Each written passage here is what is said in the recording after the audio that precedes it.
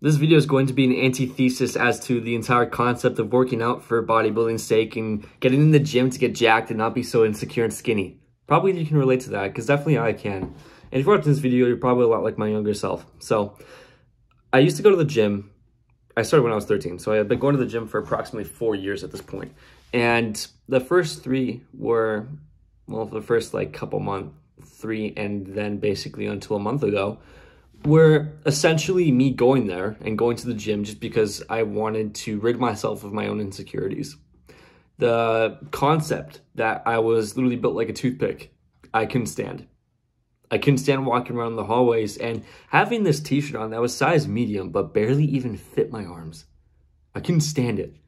Like, you could, like, it was like, my arm was literally like this narrow. Like, the shirt was like this and then my finger was like that. No, the shirt was like this wide and my arm was like that, like this. It was bad. It was bad. And I looked to the gym to solve that insecurity. And I actually did get a lot bigger, a lot stronger. Maybe I'll make the thumbnail of this video my transformation if the Lord wills it. But the transformation didn't do anything. The transformation, it was just a cover up. You watching this, you could probably relate to the fact that even if you have gone through that body transformation, that maybe if you were fat or like literally anorexic like I was, or like built like a little toothpick and went from that to being jacked, then you could probably relate to the fact that it probably did nothing for you. That you're still insecure, that you still have body dysmorphia, and you don't have that much self-confidence, not as much as you thought you would. Right? We all saw Alex Eubank and Jeff Side.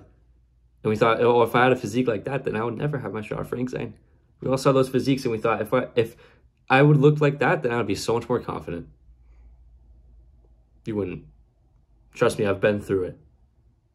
The body transformation, it doesn't do anything to fix any kind of insecurity problems. It doesn't do anything to solve the 3 most basic needs of humans, which is love, acceptance, and security. It doesn't do anything to solve that. Because it's a worldly solution to a spiritual problem. When we feel insecure in ourselves, we basically tell ourselves that we are inadequate. That at our current state, we are not enough to fulfill the needs of acceptance, love, and security. That we're too skinny to be accepted. That we're too frail to be loved. And we're too insecure in ourselves to be secure with other people. Side note, that's why teenage relationships don't work out. That's why most high school relationships don't work out. It's because everyone's too insecure within themselves. And no one has that connection with Christ who tells them the exact opposite of everything you tell yourself.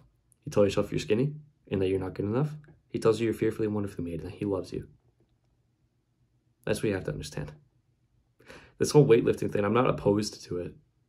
I'm not opposed to working out, of course not. But what I am opposed to is going to the gym and solely relying on that to be the crux of what you use to solve your insecurities that are only solved through a relationship with Jesus Christ. That's my problem.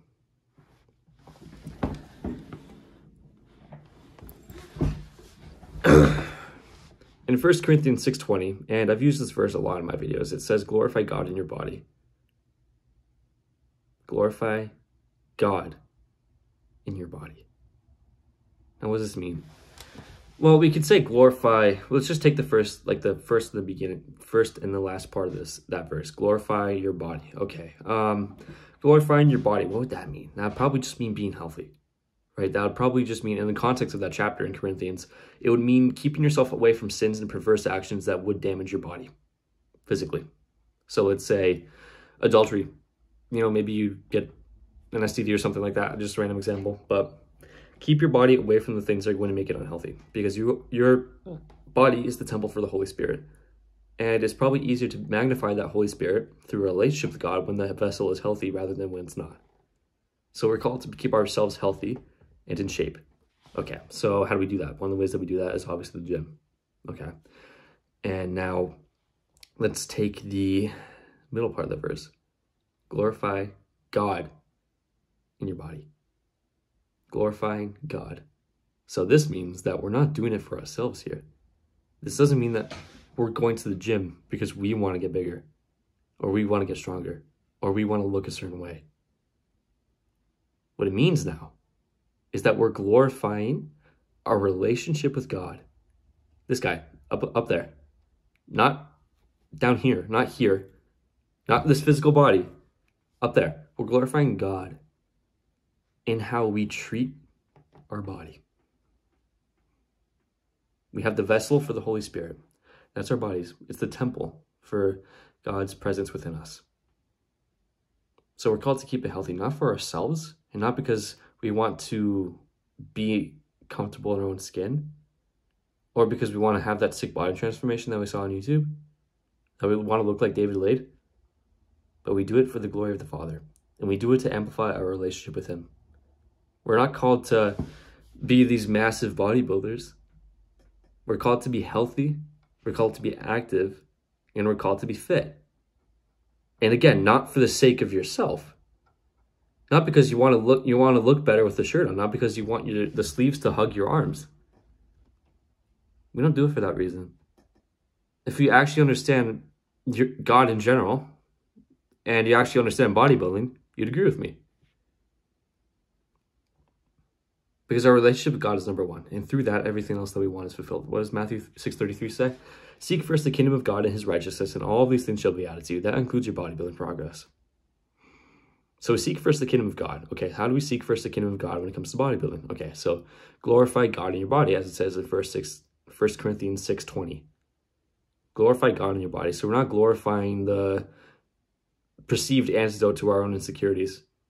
We're glorifying the Heavenly Father who tells us these things, such as you're fearfully, wonderfully made, Psalm 139:14, that you're loved, basically in the entirety of Romans, and has a ton of faith in you and wants the best for you, is for you, and will never leave you nor forsake you.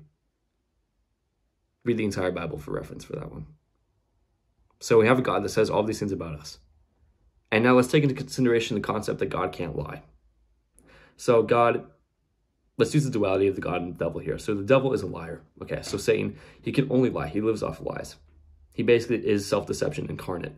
So the devil can't lie, right? And the devil can lie, okay, and he only does. All right. So now we're going to take flip the switch, because God is the opposite of the devil and the devil is the opposite of God. So if the devil is full of lies, then God, the opposite, has to be only truth. So God can only tell the truth. He's always right, always. So when He says that He loves you, that you're fearfully, wonderfully made, just the way you are, and that He wants a deep, meaningful, and intimate relationship with you, and will never leave you nor forsake you, and He's for you, always, He's not lying. We're talking about the God of the universe here, the one who created you. The person who thinks that they'll be able to go to the gym, and then all through that, all of their insecurities and dreams are going to be solved.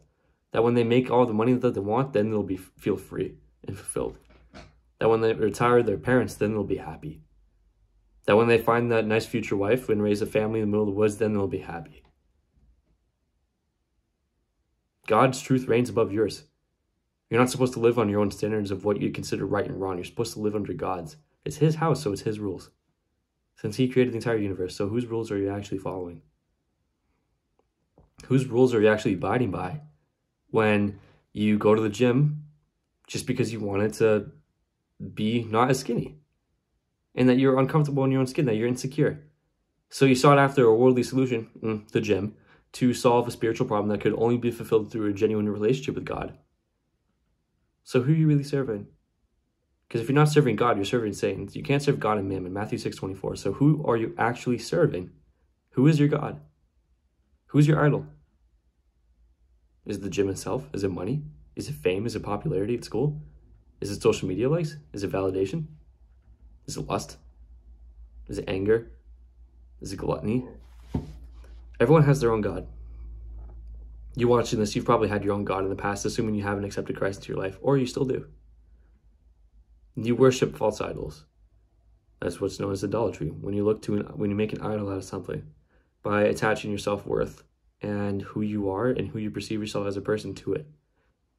That isn't God. So let's say the gym, let's say some habits, let's say making money online, let's say doing well in school. You attach your self-worth to these things and you look to it for guidance, self-worth, really, and understanding. And it's not God.